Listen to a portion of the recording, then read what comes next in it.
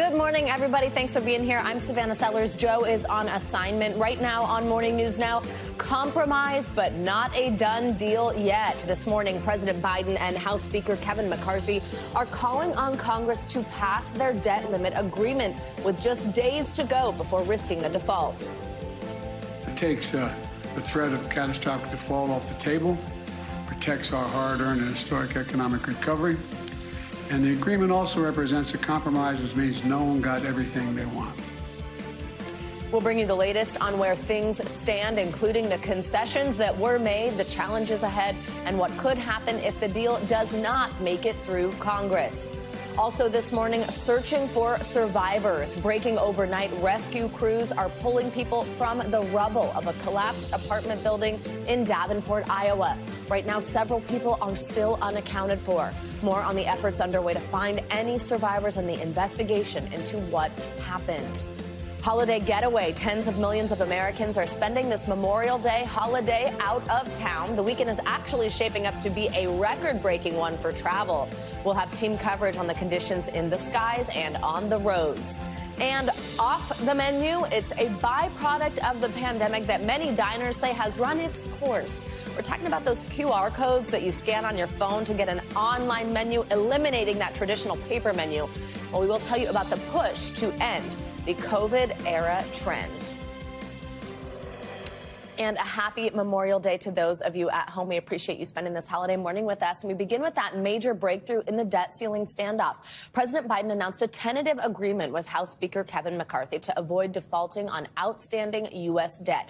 Let's get into some of the details. The two struck a deal Saturday night after weeks of high-stakes negotiations, and it comes just days before the U.S. is set to run out of money.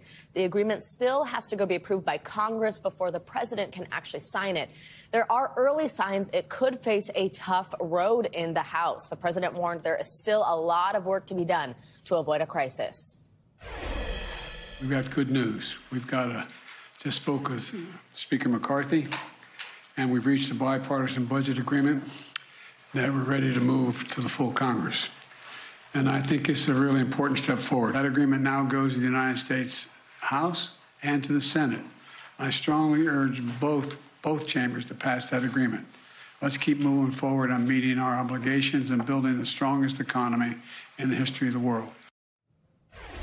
Let's bring in NBC News congressional correspondent Julie Sirkin. Hi, Julie. Good morning. Thanks for spending this holiday with us. So we heard also President Biden say that nobody got everything that they wanted in this agreement. So tell us here, what are some of the biggest concessions and also wins for both Democrats and Republicans here?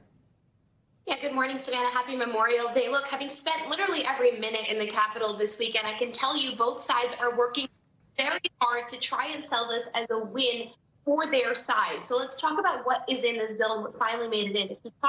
If you listen to President Biden, he'll say he stopped work requirements for Medicaid from going into effect. He stopped some of these harsher policies that Republicans were able to pass in their bill, kind of marking the starting point for their side on these negotiations. But it does raise the debt ceiling for 2 years, $4 trillion lift, which is why we heard some grumblings from some conservative Republicans. And it does cut $1.5 trillion in spending over the next several years. This is significant for both sides because Republicans, of course, did not want to raise the debt ceiling without those spending cuts. And Democrats kept pushing for a clean debt ceiling hike, both of which, of course, neither side got. But what it does is it protects Medicaids, but it does expand work requirements for SNAP and food stamps, meaning if you were previously able to qualify for those food stamps up to the age of 49, now you have to have a job up to the age of 54 if you're able-bodied and if you don't have dependents to qualify for that measure. It also expands permitting reform for energy companies, making that process easier. And it clawed back some COVID funds and IRS funding as well to come up with that spending cut number. Now, it does not touch the VA. Veterans Health remains intact, and it fully funds defense spending, even lifting that number for the next year. Julie, we also don't honestly have that much information at this point about how this deal was able to be reached. I mean, there was very little insight given at this point. But he did have this to say. The president said this about coming to terms with a new debt ceiling. Let's take a listen to some of that. They passed the debt ceiling, and they said they'd only do it on condition that it have all these cuts in it. I said, I'm not going to do that. You pass the debt ceiling, period. I'll negotiate with you on the cuts, what you say, what's going to happen, what the budget's going to look like. That's what we are negotiating in order to get to them deciding that they're going to go along with a new debt ceiling. Knowing that this has been such a long road to get to this point, what else do we know about the specifics of the negotiations, about the back and forth behind closed doors? Here's the totally wild thing, right? Because a week ago from today, they literally had nothing done. Right. I was talking to working on this deal, and it really came together in the last 72 hours. One of the Republican negotiators told me yesterday that it took the president coming back from overseas, remember he cut those overseas trips short, to really seal the deal on this and be able to get some kind of agreement with Speaker McCarthy. They were working on text since Saturday. They were working on it all day yesterday as well, 150 pages of it, and it really took a lot of compromise from both sides, because look, the reality is Republicans control the House. They already managed to pass their bill narrowly, but they passed it, and that really put some wind in their sails as they went to the negotiating table here. Democrats on the flip side control the Senate, obviously the White House. The Republicans did need to bend to them to come together and meet in the middle, and overall you hear the two leaders say that this was a bipartisan negotiation. This was a compromise, not everything everyone wanted. Julie Sirkin, thank you so much for your reporting here. We appreciate it. Well, a record number of Americans took to the skies and highways this Memorial Day weekend. According to AAA, more than 42 million Americans traveled more than 50 miles from home this weekend, while nearly 37 million people drove to their destinations. That is up 6% from last year. And while drivers faced some minor slowdowns on the nation's roadways, it was relatively smooth sailing. Meanwhile, the TSA says they expect to screen roughly 10 million passengers by the end of today. But so far, it seems it's going to be better than last year. Less than 1% of flights are getting canceled. With all the talk of travel, we sometimes forget what this holiday is actually all about. And that is, of course, remembering our nation's service members who lost their lives in the line of duty. NBC News military analyst and Medal of Honor recipient Colonel Jack Jacobs is here with how you can remain respectful and focus on that purpose while still celebrating this Memorial Day. Plus, Katie Nastro, a travel expert, is going to talk to us about how to get home without too many headaches. But first, let's head to NBC News correspondent George Solis. He's been tracking the holiday travel all weekend, and he joins us now from Philadelphia International Airport. Hey, George, good morning. So how has it been this weekend? What's it like right now? How crowded is it? Hey, good morning, Savannah. Yeah, things looking fairly good here at Philadelphia International, as they have all weekend. We can probably call this the calm before the storm, right? We know that a number of people will begin to make that commute home from the holiday weekend, putting the airlines and other forms of transportation to the test. As you mentioned, airlines hoping to repeat the meltdown of last year when there were those rampant delays and cancellations as a result of those staffing and crew shortages. Airlines saying they were prepared for the rush this time. Today, the FAA expects some 42,000 flights at some of the nation's major airports. And we've been keeping a look at the misery map. So far, a lot of green on the map. Most of the delays right now appear to be in the New York airspace. You might expect that to change as the afternoon progresses. Of course, the other big part of this is the cancellation rate has remained under 1%. Secretary Pete Buttigieg highlighting that this weekend because that is obviously very good news and a symbol of what they have been saying as far as the airline preparation. Now, I've been talking to a number of travelers here at the airport over the weekend who said this was the year they wanted to get out. This is probably the most normal they have felt being at the airport. Take a listen to some of my conversation.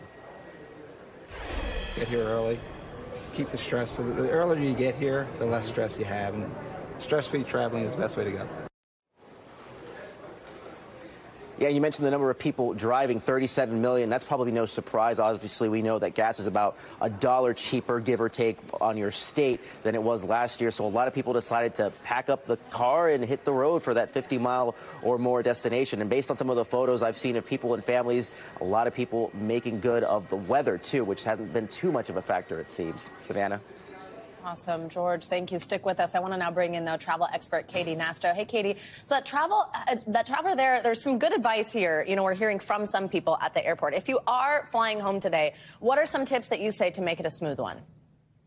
Sure. I mean, on Friday alone, we saw 2.7 million people get on a flight. That's what TSA reported. So you might be thinking, oh, no, am I going to encounter a busy airport and all the stress that can sometimes go with traveling? But the best piece of advice that we can offer is, if you have a connecting flight, check to see what the weather is like in your connection city. If it's looking a bit dicey, sometimes you can contact the airline and actually have them reroute you. So that's something to just keep in the back of your head.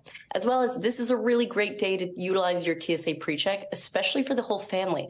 Kids 13 to 17 are actually allowed to go through a TSA holder, parent or guardian, this holiday weekend. So getting the whole family through should be a lot less stressful. And for those of us who don't have TSA PreCheck, for only $15 a year, so that's good for 5 years, you can get it and have a stress-free security line experience. So that's something, again, to keep in mind. And then regardless if your flight is canceled or significantly delayed, know that by law, you are entitled to a full cash refund if you should take it, or a new flight, period, end of story. So regardless of what happens, just remember that you are covered. Yeah, that is a tip I think we've all become a lot more familiar with in the last couple of years as we've seen these crazy numbers of cancellations, lost luggage, big delays, that kind of stuff. George, that was something that we did actually see last Memorial Day. Are we expecting anything like that? Any mass cancellations, anything like last year? Yeah, that's the expectation, and today is obviously the test of that. We know that, again, as I mentioned, the cancellation rate has been under 1%. So we will see throughout the day. We'll be keeping a close eye on flight delays and cancellations around the country. But the airline's saying they have got it. They have got the staffing. They are hoping to avoid a repeat of what we saw last summer, Savannah. Absolutely. Katie, quickly before we go, if you're at home, maybe one of our viewers, thank you for joining us from home this morning, but this is making you kind of have a travel bug talking about all this. Are there any deals left out there? Where should we look? Sure, there are definitely deals to be had.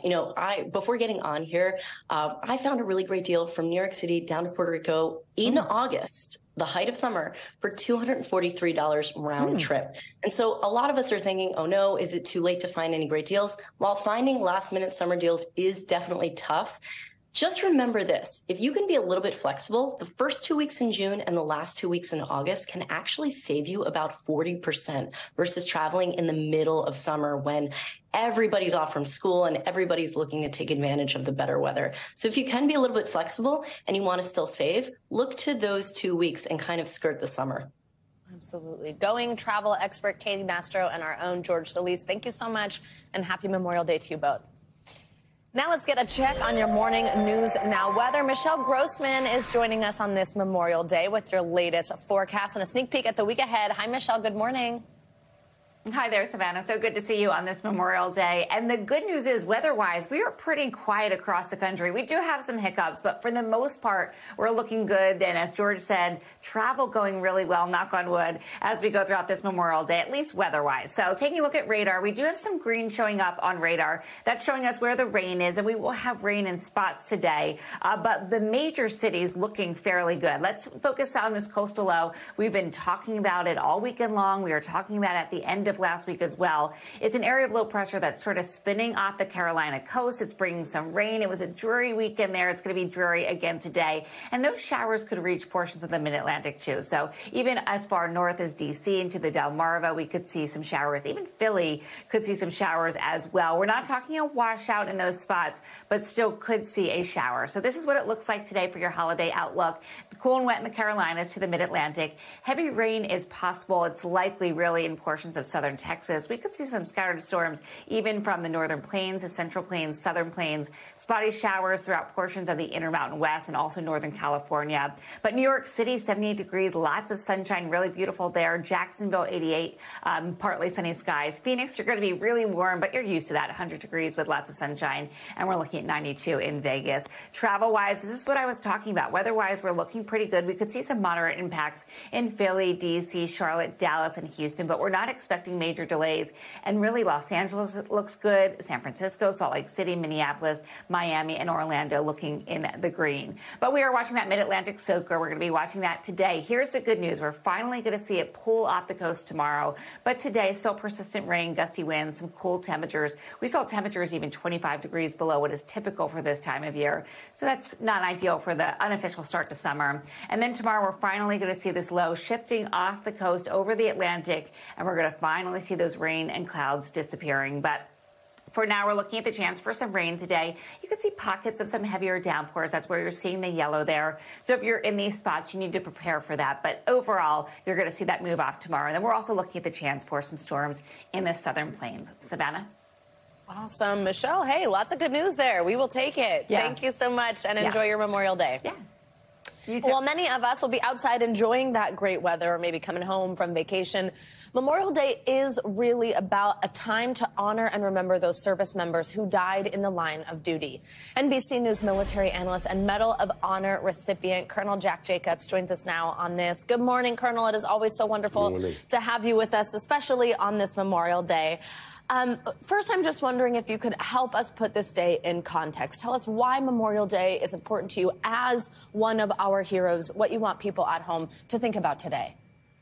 Well, I would never say it's not a good idea to get together with friends and family and take a day off and enjoy each other and the blessings of liberty. But we have to remember that all this liberty came at enormous cost. This used to be called Decoration Day. We would go out to cemeteries and place flags and flowers on the graves of the fallen. I grew up in the shadow of the Second World War, where my father fought, and we have to remember we lost almost 500,000 Americans killed during the Second World War. We've lost many more since then in the wars we fought to preserve America's interests, the interest of our allies, and our freedom. And it would really be a worthwhile exercise to remember that people gave their lives so that we can enjoy a day like today. Those who forget that, to paraphrase Abraham Lincoln, are making a very, very big mistake. Those of us who actually fought in combat do remember this, not just on Memorial Day, but almost every other day since then, since we fought, Savannah. Such a powerful reminder. It's such an important conversation to be having. Colonel, what are some ways that people can honor those who gave the ultimate sacrifice protecting our country?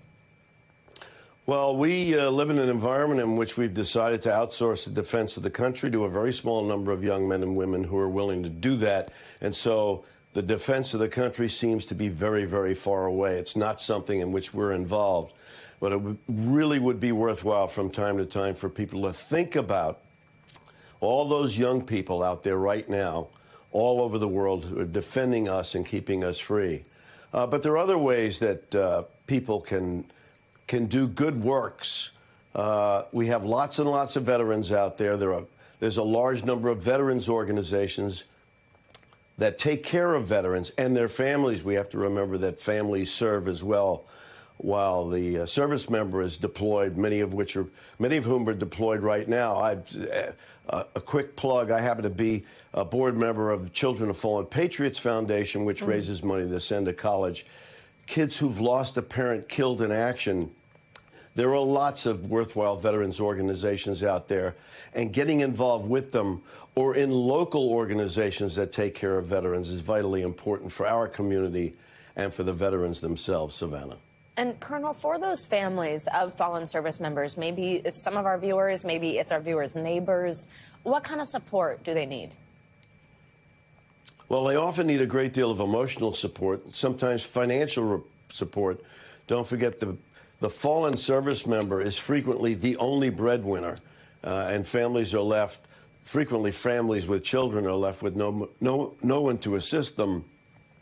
But I think the thing that holds military units together, the sense of family, the sense of comradeship, the perception that we're all in it together, that should extend to communities too.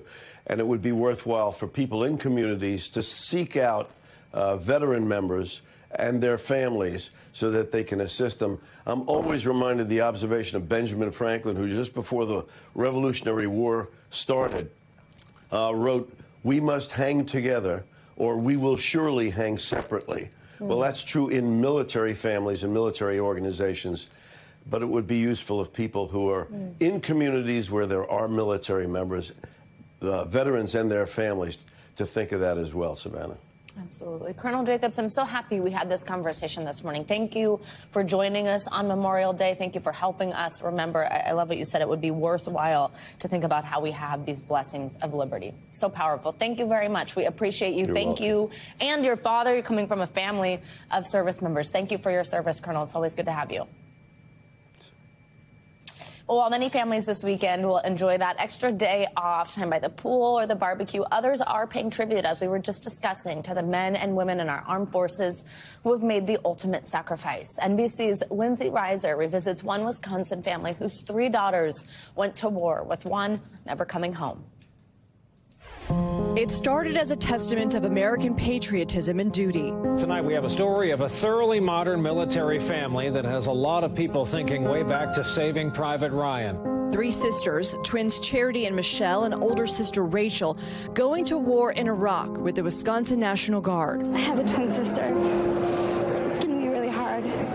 But less than a year into her deployment, 20-year-old Michelle was killed when her Humvee was ambushed. Sisters Charity and Rachel flew home. Michelle's casket followed.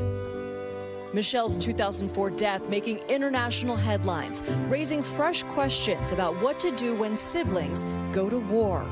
She had seen the worst of Iraq, and yet she kept her faith in God and in humanity.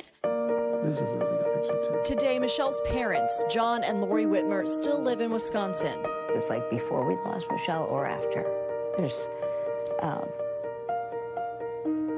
There was such a change. Everything just changed. And it never goes back. These days, they find joy in their 10 grandchildren. John is writing a second book after sharing Michelle's story in hopes of helping other families cope with grief. Why was it important for you to be so black and white about the darkest moments of your family's life? Because other people are going through the same thing. Because then they may know that they're not alone. It's been 20 years since the start of the Iraq War and 19 since Michelle's passing. But her memory and name live on, like in the street sign near her childhood home, and in her niece's name.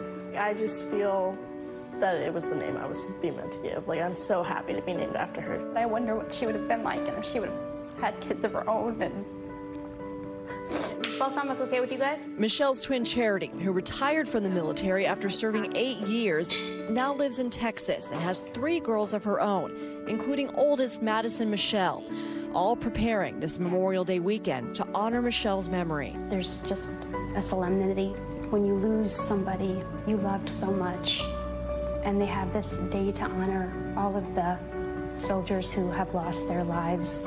You just look at it in such a new way. I just try to live as the best person that I can be and just remember that she's probably looking down on me. So I'm trying to make her proud. You want to put it up? The Whitmer family says while time has sanded the sharp edges of grief, there's not a day that goes by that they don't think of Michelle. She will be gone 20 years next April, and that's as old as she was. You never want to believe that your children will be forgotten. And she's not forgotten. She's not forgotten. An impossibly high price for any family to have to pay for a grateful nation, a time to remember. Lindsay Reiser, NBC News, New Berlin, Wisconsin.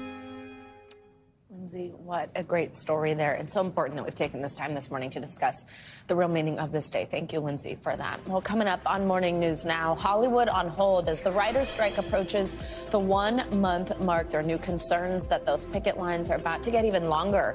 Later this hour, why some industry insiders say you could soon be seeing a lot more reruns. But first, search and rescue breaking overnight. Several people pulled out of a collapsed apartment building in Iowa. Now the search is on for people still unaccounted for. We will take you to the scene after the break. The race to find survivors is underway in Davenport, Iowa this morning after a 6-story apartment building partially collapsed Sunday afternoon. City officials say the building remains unstable as they carry out a search and rescue mission. NBC News correspondent Shaq Brewster joins us now from Davenport, Iowa with the latest on this. Hey, Shaq, good morning. Good morning, Savannah. And you see rescue workers are still actively working the scene behind me. They were working through the night, and we saw just in the past couple of moments a dog working with one of the rescue crews. They were looking for an unknown number of unaccounted for residents here. Officials have not confirmed if there are any casualties, but when you see the devastation behind me, the fears this morning are only growing.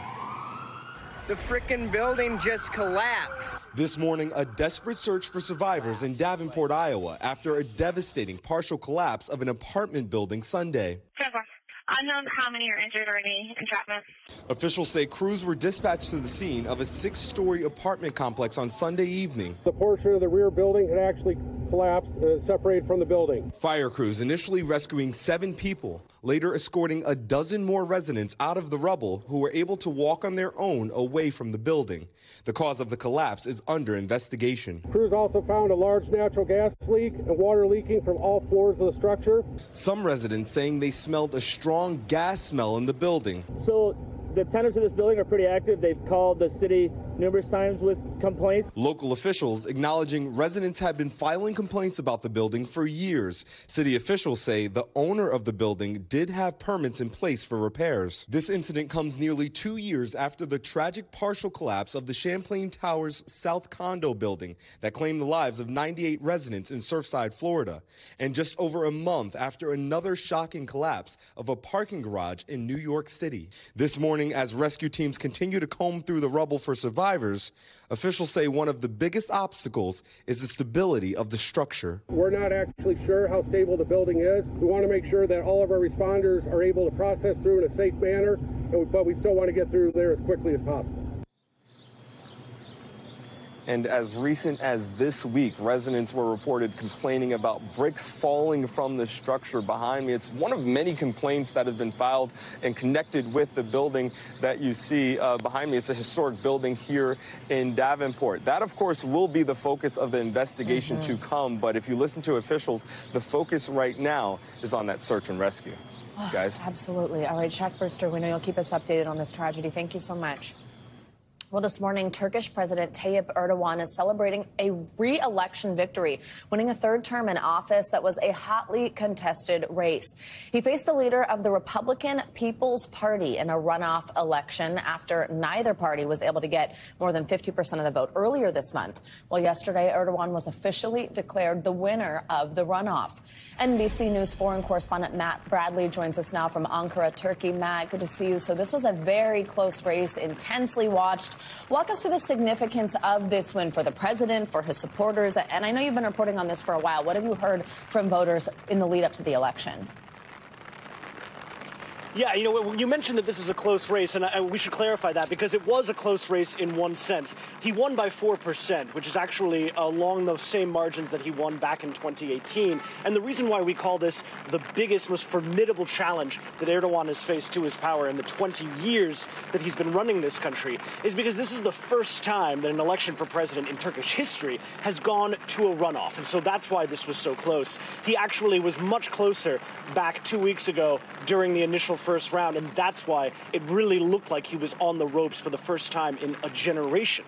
So, you know, this was something when we heard the news last night, we started hearing fireworks here in Ankara. We started hearing people driving around honking their horns in celebration. But for nearly half of the electorate, this is going to be a crushing defeat. And one, you know, they had their hopes up that this was finally a challenge that would take down Erdogan, who really has wrapped himself around all of the levers of power in this country, including so much of the media. I spoke with some of those voters, and here's what they told me.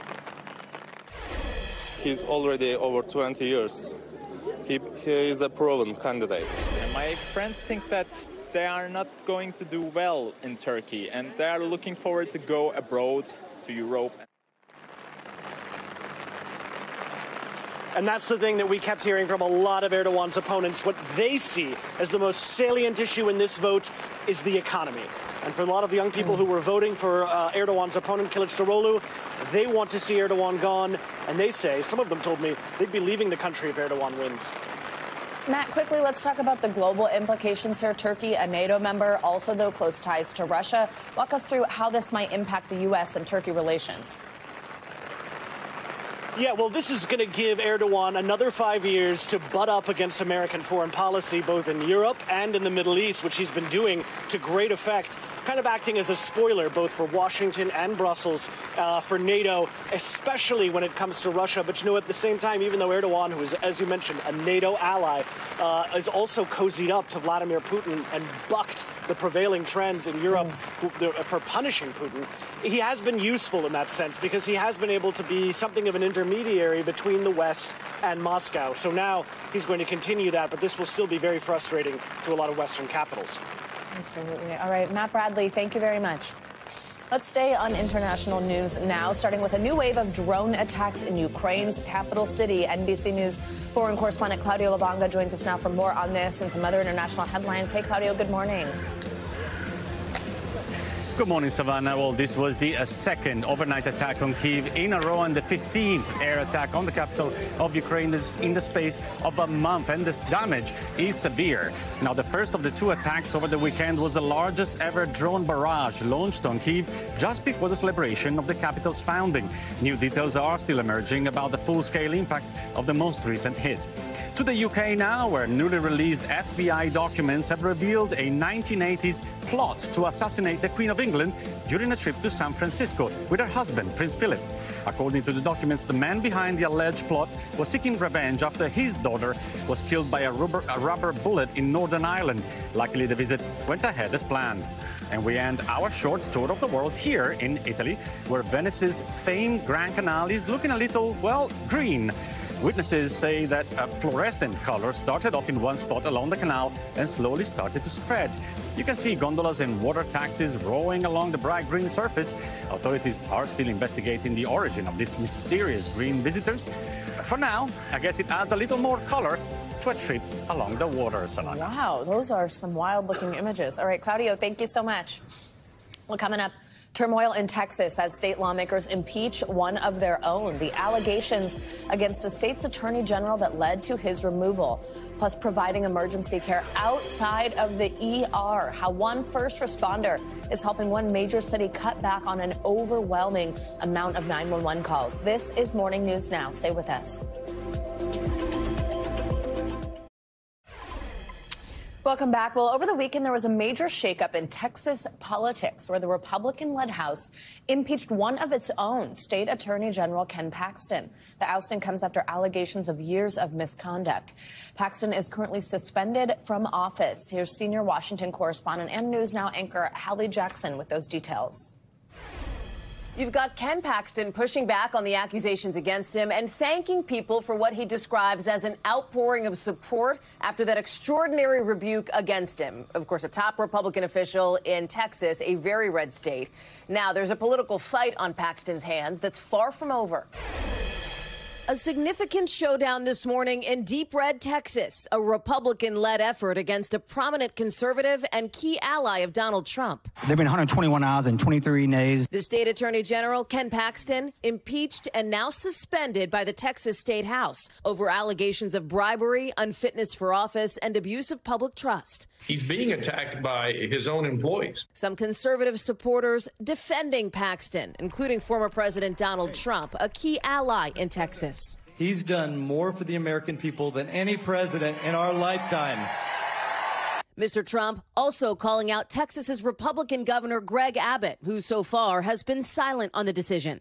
Paxton tweeting Sunday night he's been overwhelmed by the outpouring of support after calling the historic vote a politically motivated sham.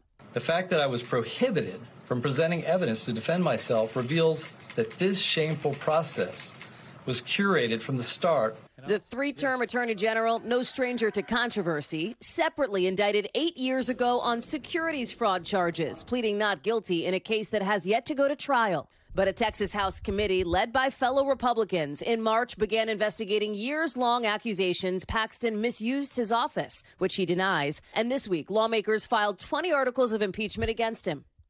The evidence is substantial. Among the allegations, that he took bribes from a real estate investor and political donor who helped remodel his house, that he used his influence to help look into a federal investigation of that donor, and that he fired staff members who reported his misconduct. Paxton later settling for more than $3 million with 4 of those former aides, then asking for state money to pay that settlement. Despite the public scandals, Paxton stayed popular enough to win re-election for a 3rd term in November. He was endorsed by Mr. Trump, but it's the state Senate that could determine his future as Attorney General, with a trial in the days to come and a new political fight now just beginning. For Paxton to ultimately be removed from office, a 2/3 majority of the Texas State Senate would have to vote for that. But any timing on a trial is still TBD. And the spotlight is on one senator and future juror in particular, Paxton's wife, State Senator Angela Paxton, with questions now about whether she'll recuse herself or be involved in a vote. Back to you. Hallie Jackson, thank you so much. Well, turning now to a story about a true hero, an EMT who is single-handedly reducing the number of 911 calls in one Indianapolis community. NBC News correspondent Zincle Esamoah has her story.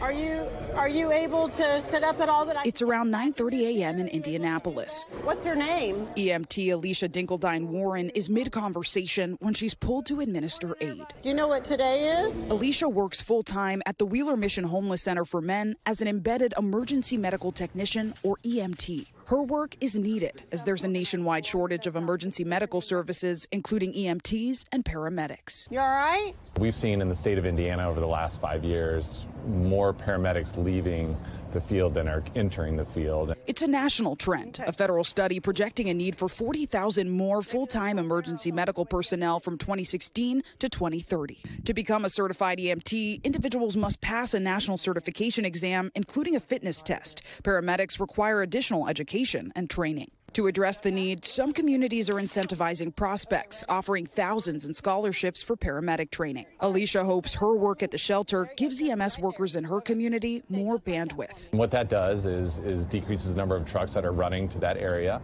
and makes them more available for other 911 calls. By embracing community paramedicine, Alicia is providing comprehensive emergency care outside the hospital setting. I'm officially here now. Assisting with scheduling doctor's appointments, picking up prescriptions, applying for social services, and more. So I'm getting your medicine. According to Indianapolis EMS, the shelter's 911 call volume, one of the highest in the city, drops 48% during the hours Alicia is in the building. For individuals like Charles Powell, it's been life-changing. 3 years ago, Charles suddenly became blind and lost his job and home.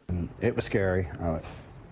Real scary, not being able to see. At the shelter, he met Alicia, who connected him with an eye surgeon. They said I had cataracts. They said it's the thickest cataracts they'd ever seen. But today, thanks to that medical care, Charles can see again and largely credits Alicia. The EMT hoping, amid this shortage, more frontline workers will return and work even closer with their communities.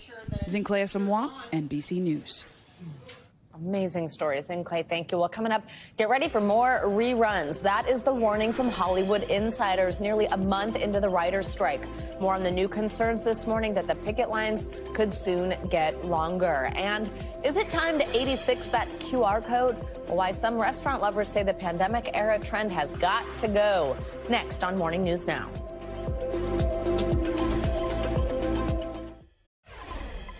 Welcome back. Let's get to those new updates on the ongoing writers' strike. Well, despite the blockbuster success that comes with Memorial Day weekend releases, Hollywood is preparing for major delays on some of its most anticipated projects. NBC News contributing correspondent Kaylee Hartung has the details. Hey there. We all know Memorial Day weekend is a major money-making holiday for Hollywood, but with the writers still on strike, audiences may want to savor the content available before the well of new movies and shows runs dry. This week, summer is in full swing for Hollywood. Hey there, check it out, I could die! Woo! With big movie releases making a splash. And on the small screen, all eyes on major finales after Succession's saga ended last night. Okay, buckle up. Just as Ted Lasso may end its unbelievable run. That's it for today. Now we scrimmage. Barry and the marvelous Mrs. Maisel will take their final bow. So thank you and good night. And as audiences say goodbye, Insiders warn there may not be many scripted shows in Hollywood's line of succession.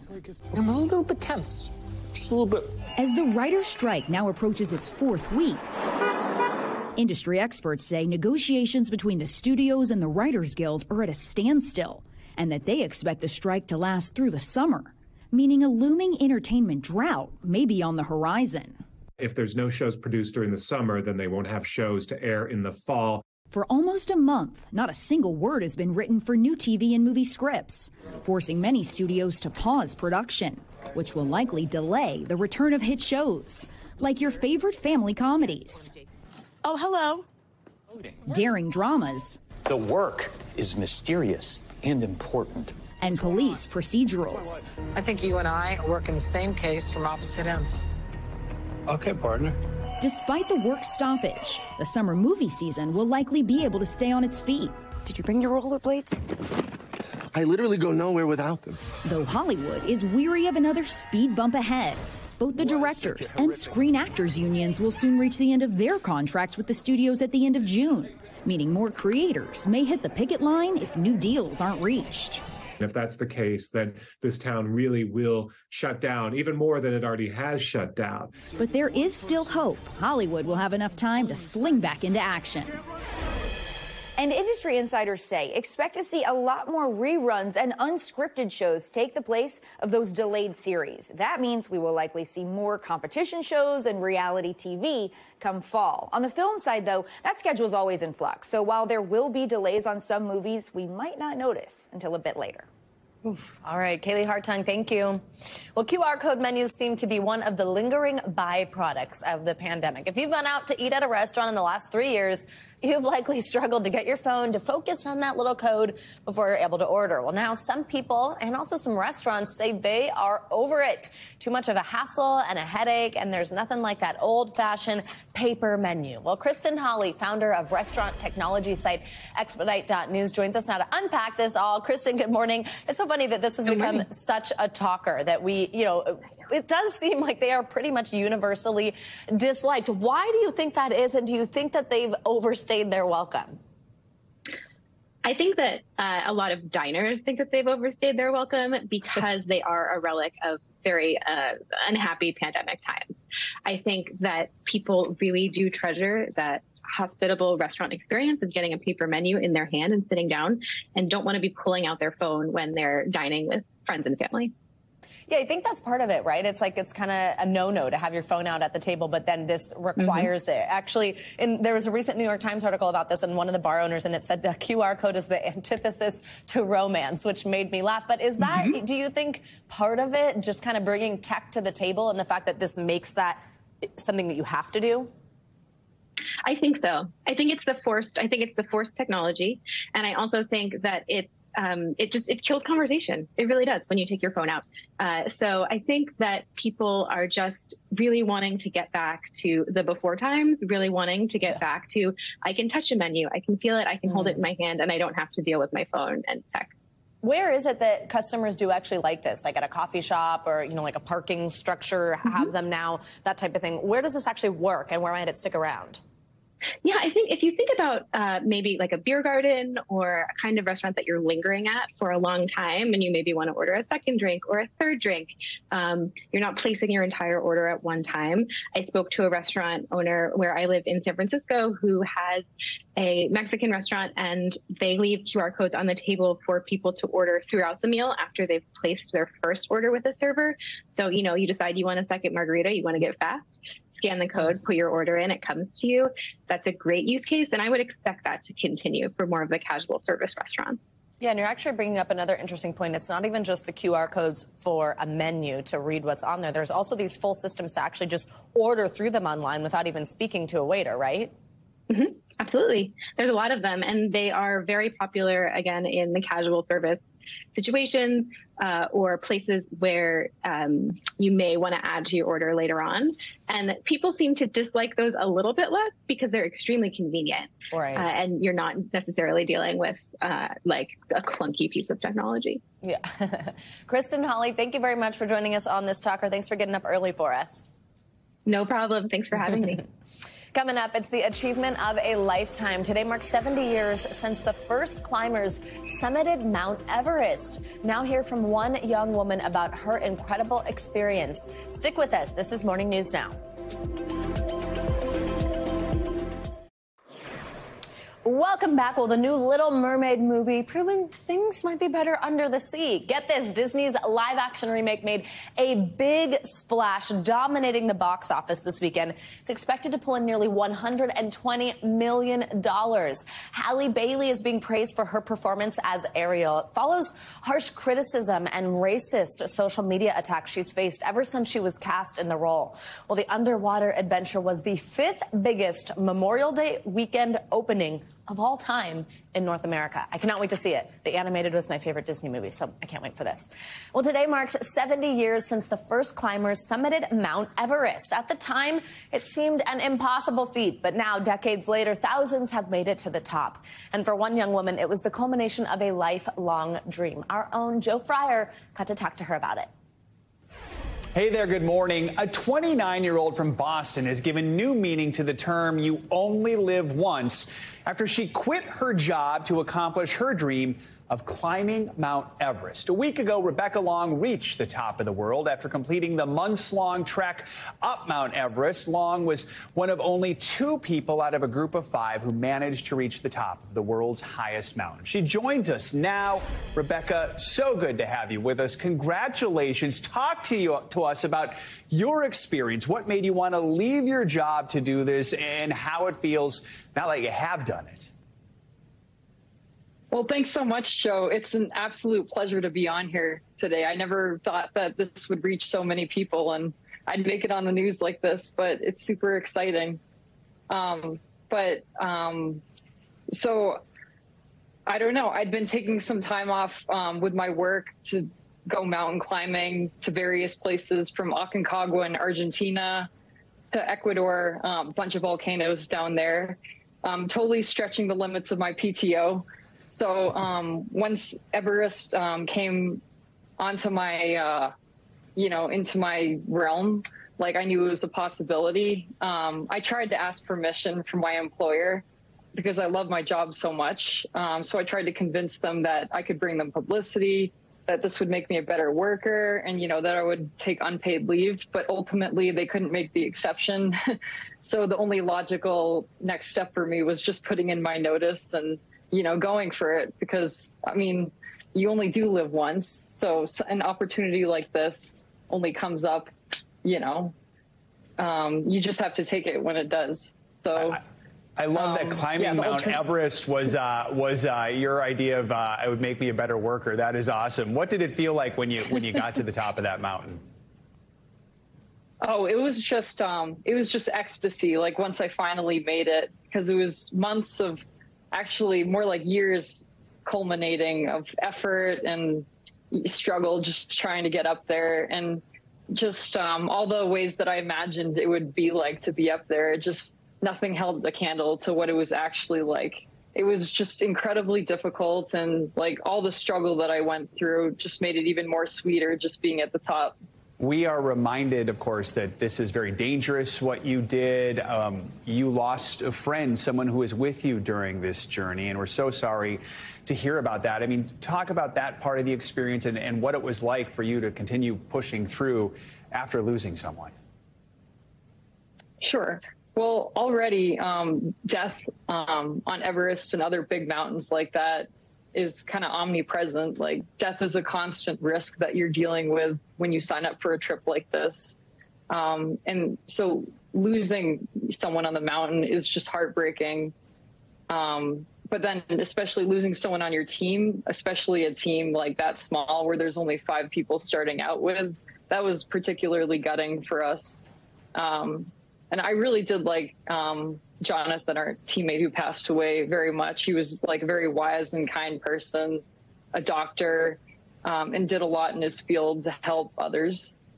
So losing him was not only shocking and scary, but it also just changed the dynamic of the team a bit more. And just losing that important member was just something that was really hard to work through. But on the bright side, I guess it gave me a more profound reason to summit. It wasn't just, my own selfish trying to get to the top anymore. It was, this is life or death, and he is in my heart now, trying to get to the top. We're all thinking of him and his family. Rebecca, as for you, what's next? I've received like a surprising amount of positive reactions to my blog and my writing. So it seems like finally something that I could actually pursue maybe professionally. But who knows? Really, the future is a big question mark right now, and that's exciting to me. You've certainly got quite the story to tell. Rebecca Long, congratulations once again. Thank you so much for joining us. Thank you so much. Yes, Rebecca, Joe, thank you both. Wow, what an incredible conversation. How inspiring. Well, that does it for this hour of Morning News Now. Happy Memorial Day. Thank you to our service members, our heroes, our veterans. We appreciate your service. The news continues right now.